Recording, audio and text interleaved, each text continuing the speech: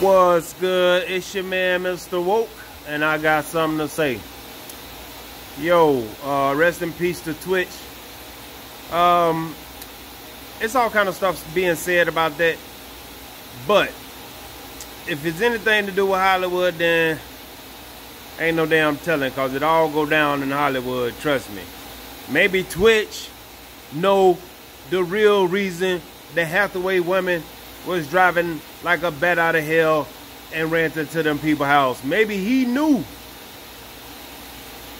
And maybe he wanted some money, and somebody didn't want to give him no more money, so they done away with him. Mental health, my ass. They always trying to chalk something up to mental health. You ain't gonna chalk this one up to mental health. Twitch knew something. The man knew something, plain and simple. He overheard something he shouldn't have heard, and maybe he tried to get a little something, be compensated for it. I don't know, but maybe Twitch knew something.